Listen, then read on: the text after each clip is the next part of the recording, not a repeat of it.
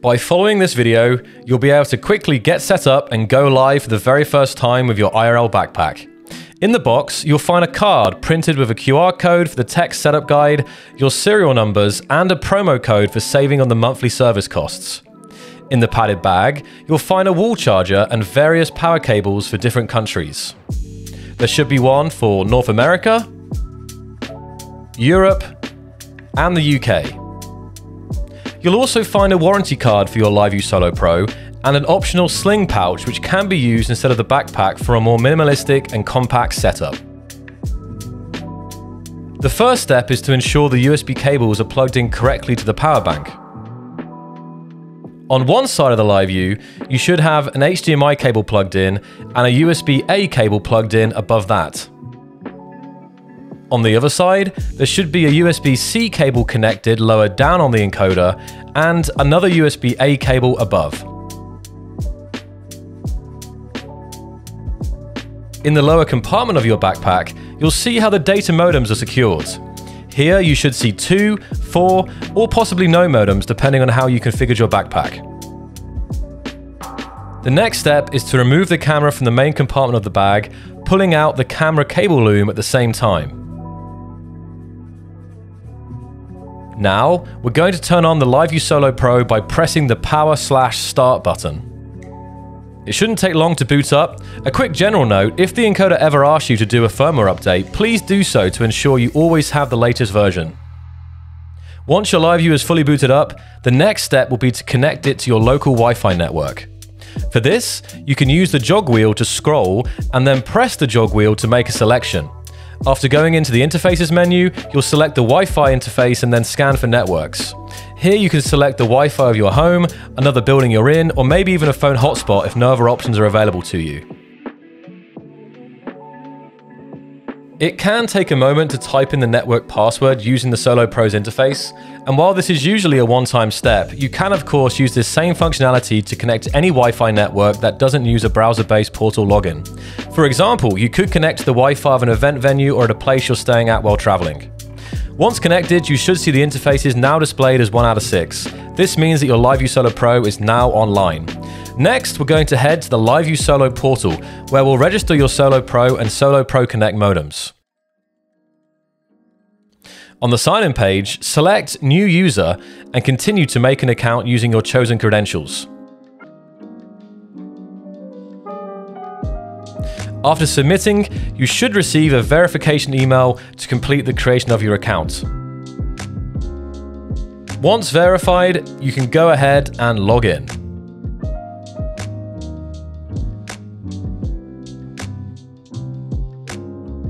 And we're in.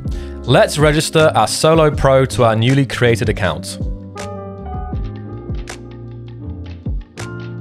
Your serial number can be found on the printout card, which also has the promo code and QR code for the tech setup guide.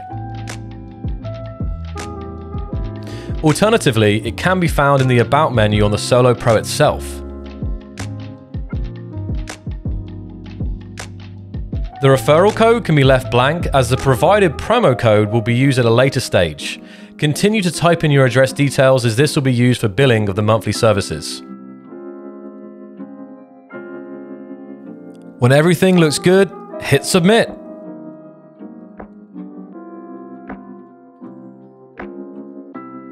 Great, our Solo Pro has been successfully registered to our LiveU account. We're now going to go to My Devices at the top of the page, and here on the main dashboard, we can see some basic information about our device as well as the connection status. You're also able to add additional encoders to your account using the same page. Next up, we're going to activate the Solo Pro Connect modems as well as the associated unlimited data plans and cellular bonding service. If you don't have Solo Pro Connect modems and only need the cellular bonding service, you can select Add LRT. You should go for this option if you're using your own modems. But if you have Solo Pro Connect modems, click Activate Solo Connect. Here, you'll type in one of your Solo Pro Connect kit serial numbers. Depending on the number of modems you ordered, there will be 1 or 2 serial numbers, but just use the first one for now.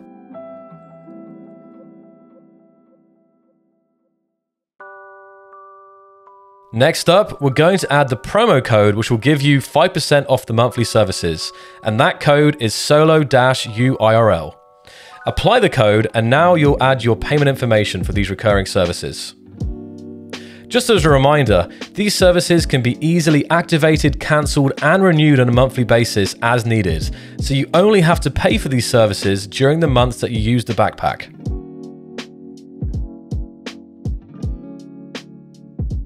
The next stage is important as we'll be selecting the data region that we need. Here you'll see 3 plans. The Europe plan covers most countries in Europe, while the Traveler plan currently supports 113 countries worldwide, and the Canada plan includes Canada, the USA, and Mexico. For the full list of countries supported by these regions, please go to unlimitedIRL.com/countries. It's important to note that it's possible to switch between plans if you're going to travel to a country that is not currently included in your data region. You'll just need to contact UnlimitedIRL or LiveU support for this if you already have an existing plan active. After agreeing to the terms, you can hit subscribe.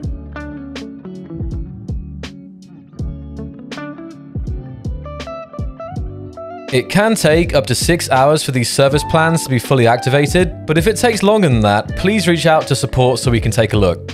Normally though, they'll be good to go within a couple of hours. Once your services are fully activated, your dashboard should look more like this. You'll have more connections as well as the ability to toggle on or off LRT. If you have 4 modems, you'll need to activate the second pair by emailing LiveU and explaining that you'd like a 2x2 activation. Provide them with the serial numbers of your Solo Pro and both Solo Pro Connect kits, and say that you would like to have the second kit added to the same plan as the first. The email template should look like this.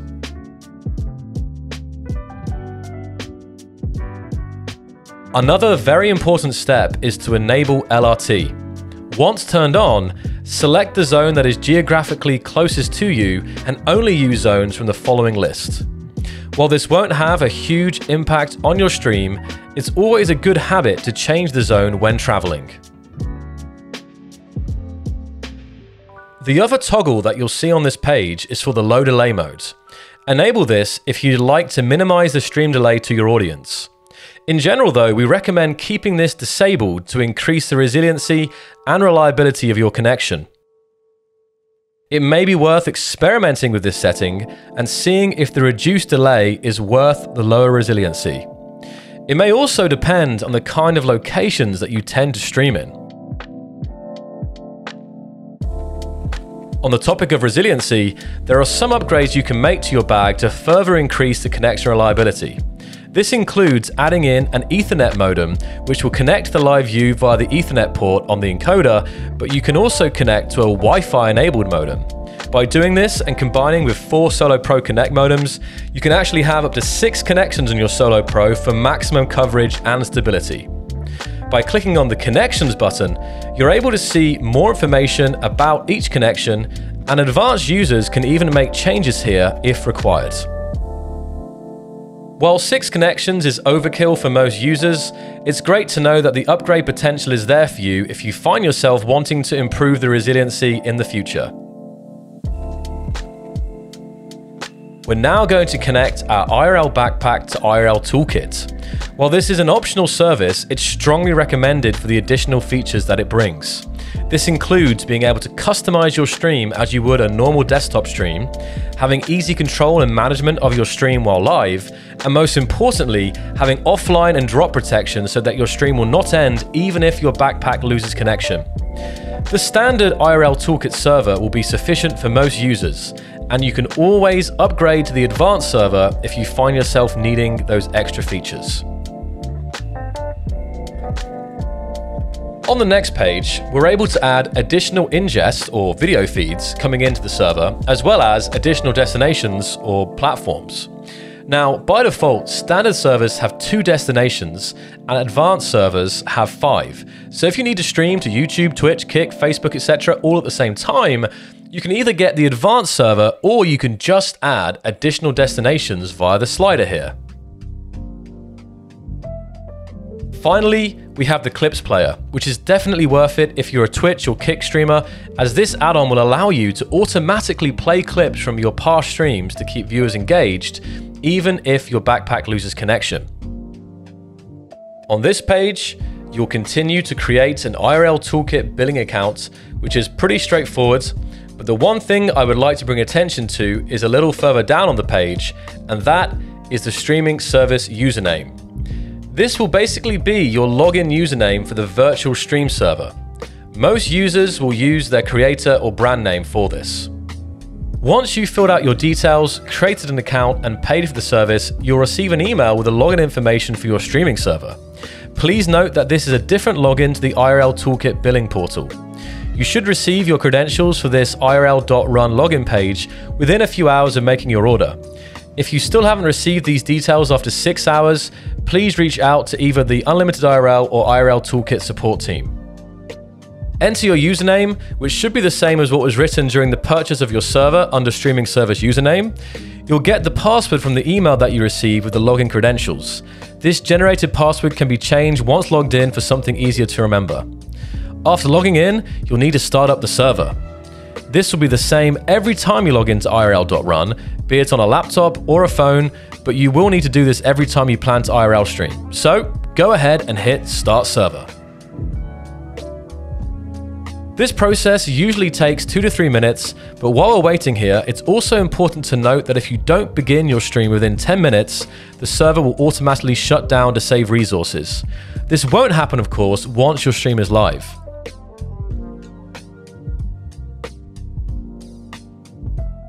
The server is now booted up and we can see the various sections of the IRLToolkit dashboard. The first section is the most important, as these start and stop buttons will basically control whether or not your stream is live on your chosen platform or platforms. You can always quickly check to see if you're publicly live or just streaming to IRLToolkit down here. Main ingest offline suggests there's no video feed being received from the IRL Backpack, while stream offline means you're not live on your chosen platform. You can use the ingest section to mute or unmute your Backpack feed, and if you're experiencing some video audio desync or similar, you can try pressing fix to see if that resolves the issue. The scene section allows you to switch between scenes, from starting soon to ingest to be right back, etc. It's also possible to create new scenes later on. The scenes of the robot icon are smart scenes, so you'd select ingest manually when you're ready to show the video feed, but ingest low bitrate and ingest offline will be automatically switched to if you start to lose connection with the Backpack. This way your audience stays engaged and the stream doesn't end completely. It'll then switch back to ingest scene automatically when the Backpack connection is restored. Ingest preview shows you a preview of the raw Backpack input once that's being broadcasted, and the ingest bitrate graph just shows you how well the incoming transmission is performing. The next part of the tutorial is to connect your Solo Pro to IRLToolkit using the Solo portal. First, on IRL.run, go to Settings, Ingests, and select SRT in brackets LiveU. Switching back to the Solo portal now, we're going to click Select New Destination. Scrolling down, you can see where you're able to stream directly to some of the platforms, but we don't want to do this as we'd lose those essential IRLToolkit features mentioned earlier. Instead, we're going to select SRT Out Caller Solo.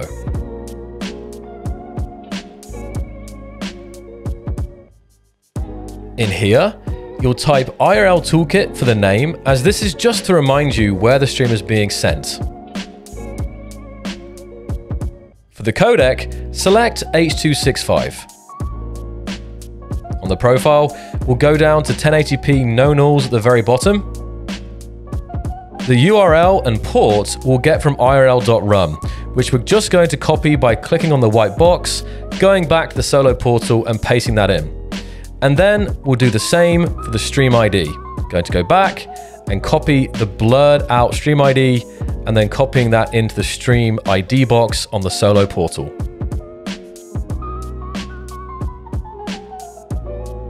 Passphrase can be left empty, and for latency, this should be set to 200 milliseconds. By opening the advanced profile settings, we're going to select audio bitrate override, but not change the setting itself.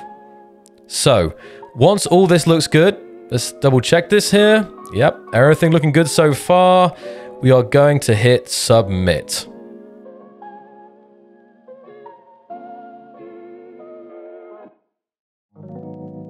We can now see the destination in the Solo portal is set to IRLToolkit. So next we're going to configure the destination platform that the IRL.run server will broadcast a finalized stream to. There's a built-in integration for Twitch where you just have to log in and your channel will automatically be linked to your stream server. For all other platforms, you will use custom RTMP or custom SRT instead. The location of the necessary data to be able to stream to each platform will vary. Finally, RTMP pulldown is designed for pulling the IRL Backpack feed from the stream server into a desktop OBS setup or similar. I'll cover this topic later in another tutorial video. For this example, we're going to select Twitch, where we'll just log into our Twitch account. Of course, authenticator as well. And then we can see the basic information that IRLToolkit will be authorized to access. Click authorize, and just like that, IRLToolkit is now linked with your Twitch channel. So now we've connected the Solo Pro and the Solo portal to IRLToolkit, and we've connected IRLToolkit to our platform of choice. Here we can enable and disable, and we can also add multiple destinations for multi-streaming. We can always check where we're streaming to in the dashboard in the top right corner. This will tell us exactly the platform we're streaming to, or if we're streaming to multiple, it would say streaming to 2, 3, or 4 platforms and so on. Let's briefly go into customizing your stream as you would a normal home desktop OBS setup. Be sure to click allow on this pop-up, and it's definitely important to use a Chromium-based browser for this part of the tutorial. Chrome, Opera, Brave, and Edge all should work just fine. Now we've opened the remote, we're going to click enable preview so we can actually see how the stream will look once it goes live. We can see how the intro, the Be Right Back, and the ingest scenes look. And the ingest, of course, would normally have your backpack feed coming into it as well. You can also see how the other smart scenes look, like ingest offline and ingest low bit rates. For adding alerts as an example, we'd first make sure we're on the ingest scene, and then go to add source, select browser, I'll name this alerts. And in here, you would paste in your alert box URL from StreamElements, Streamlabs, or another similar service. This could also be a chat overlay or any kind of browser-based overlay. The next example I will show is by going to ingest offline, and we're going to select IRLToolkit Clips Player. This is a really cool add-on that we added at checkout during the purchase of our server.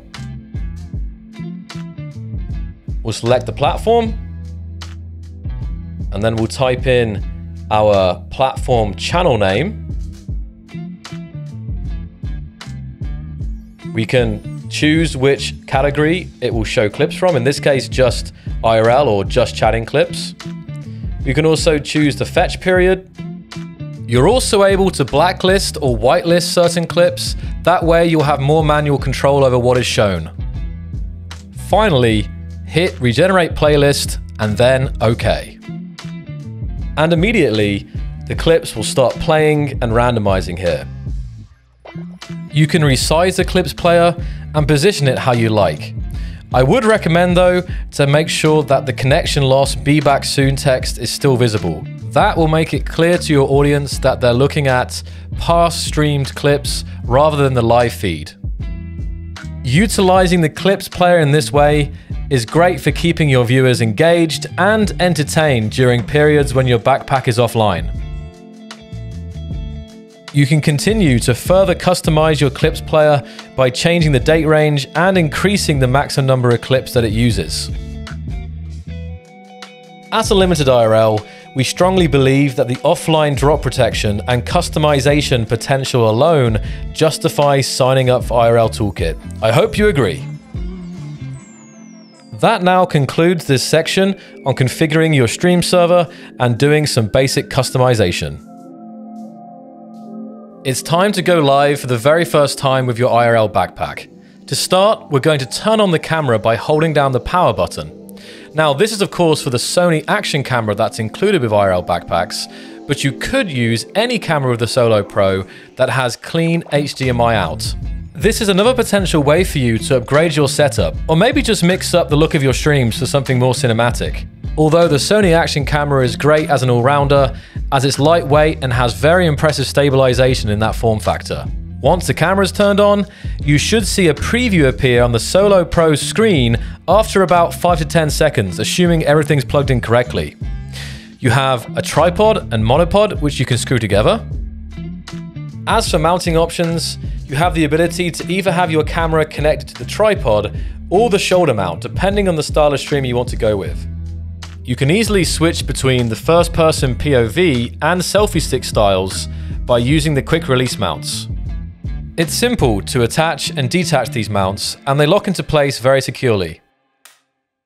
To detach, all you have to do is squeeze the two buttons at the base of these mounts, and just like that, it will come off.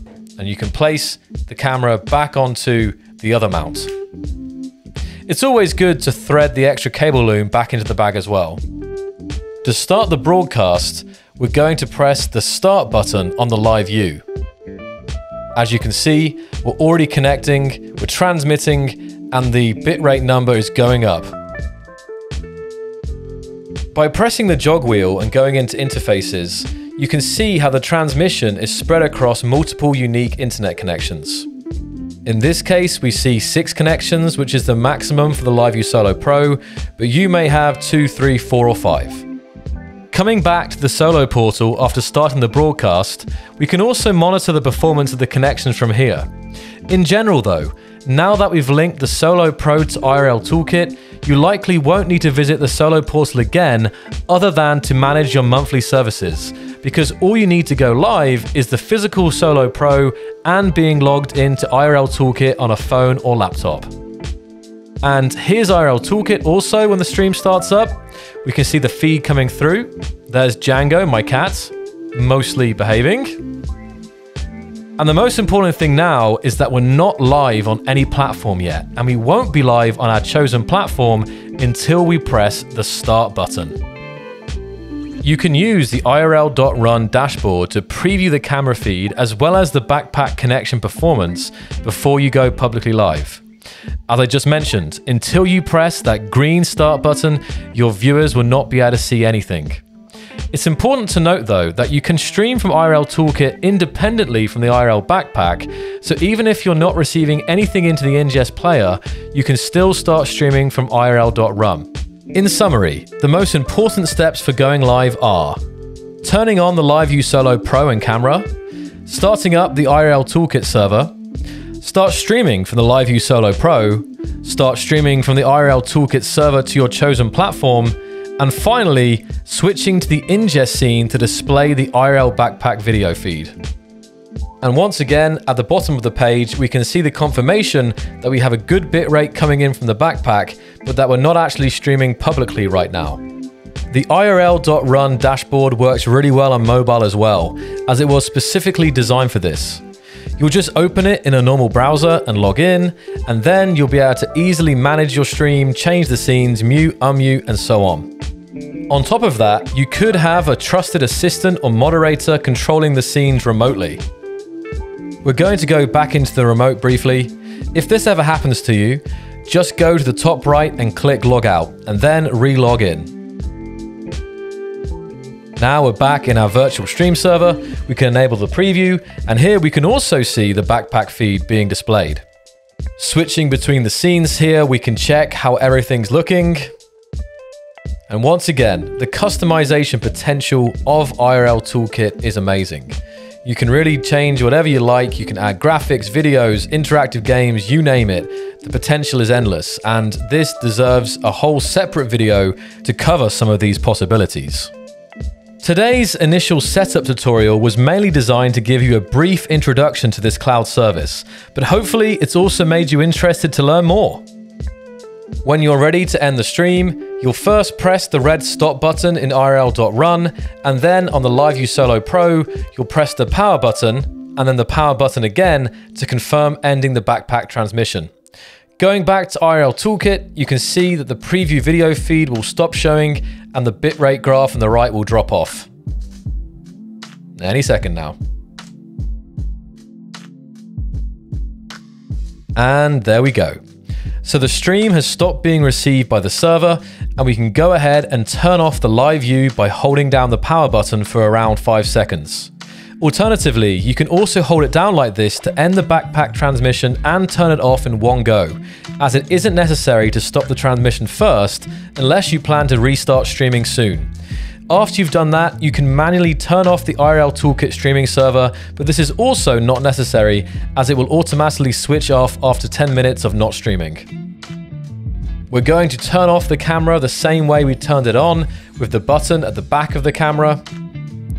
And then we're going to store the camera and the cable loom inside the main compartment of the backpack.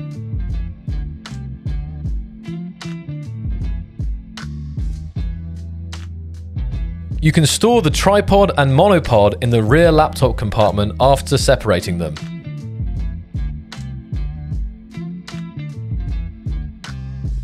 And now, of course, for recharging your IRL backpack once you finish using it, or for charging a second battery if you plan to hot swap batteries. We're going to take the wall plug for the country that we're in and plug this into the power brick. We'll then plug this into the wall, and then we'll charge the entire backpack by plugging the USB-C cable into the C2 charging port on the Power X1 battery.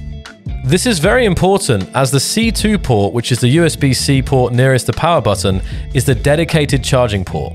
So that is the main steps for prepping for the next stream. And now for a couple of bonus points. You're able to scan for mobile cellular carriers on the Solo Pro itself. The process has been sped up here for the video, but it usually takes a couple of minutes to find the carriers that are available. It's worth mentioning that not all carriers are supported by Solo Connect. With that said, you'll have access to at least 2 carriers in every country, and in some, maybe even 4 or 5. Revisiting the Solo portal now, I want to point out that you can also start and stop streams from here, as well as on the physical device. This can be useful if you're not physically with the device, or for if you're just testing. You'll also manage your monthly services in the Solo portal. By going to subscription info, you can see all of the services you currently have active. Here, it's possible to cancel or modify your subscriptions. Information about your warranty is listed here, and you can see when your next scheduled payment will be. You're also able to see your payment history and manage your payment methods. Additionally, it's possible to edit an existing destination rather than adding a new one. To do this, you'll click on Select New Destination, scroll down to the bottom of the page, and there you'll see your saved streaming destinations, and you can click on the small edit icon to edit that destination.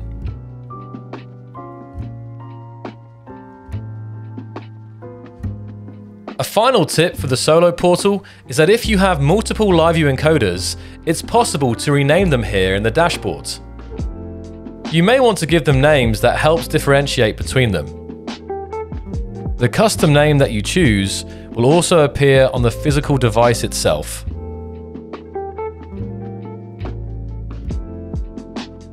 If you require further assistance, we first recommend visiting our knowledge base at support.unlimitedIRL.com.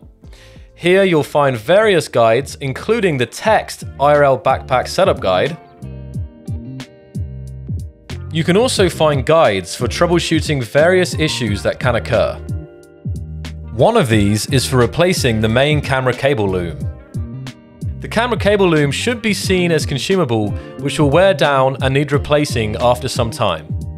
If you need more help with your IRL backpack, you can always reach out to us via email or on our socials, or you can join the IRL Discord and get advice and assistance from community members.